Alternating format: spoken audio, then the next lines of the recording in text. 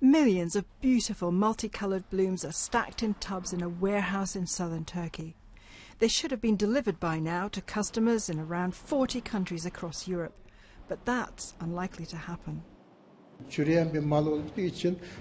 We'd planned for the shipment of approximately 35 million flowers from Turkey to Europe for Valentine's Day. We already delivered 20 million, but 5 more are still waiting at the border, ready to go. The rest are in warehouses. They're flooded with flowers.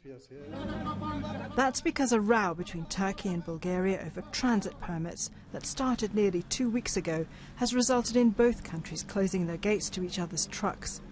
Talks to resolve the issue are scheduled to take place in Ankara on February 21st.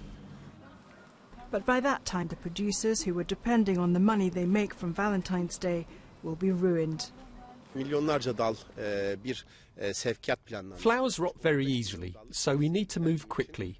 In a matter of days, they're spoiled.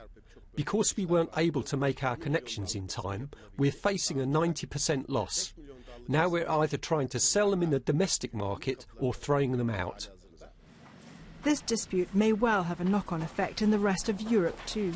Less flowers could well mean that people will have to pay a higher price if they want to say it with flowers on Valentine's Day. Wendy Urquhart, BBC News.